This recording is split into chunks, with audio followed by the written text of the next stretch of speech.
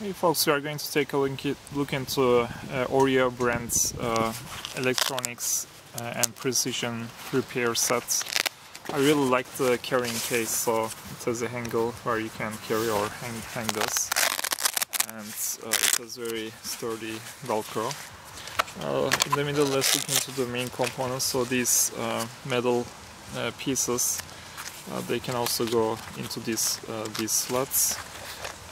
So this one, even the carrying case feels very nice. For example, when you open, seems like it's going to last longer, like it's a bit more complicated than other types of cases. So let's look at this handle. So it's not a ratcheting handle, but this part rotates, and the interesting part is that it has a telescoping feature, so you can adjust to one of these 5 slots by just pulling this and then moving it around, and then it locks. And this is a springy extension which may come handy once in a while.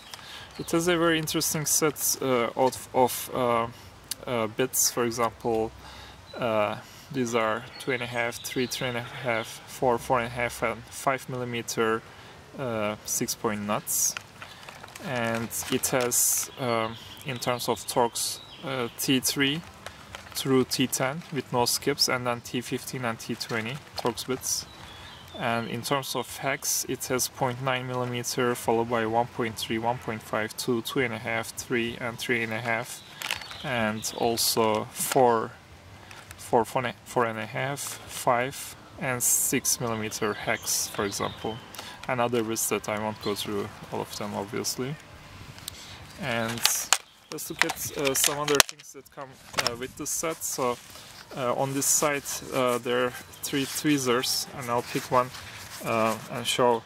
So this one is the pointed tip, and you'll be surprised how accurate it aligns. I'm really surprised by the quality, pleasantly surprised. And the other tweezer, this one has a bit more flat head, and this one is bent. So even the box cutter feels very nice, it's metal.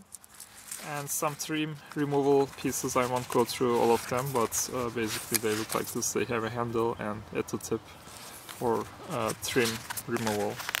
And at the bottom here, there's a anti-static wrist attachment, and it has a peak-shaped trim removal, and it has this part that's I'm not familiar with this, but I'm sure some of you know what exactly this piece is.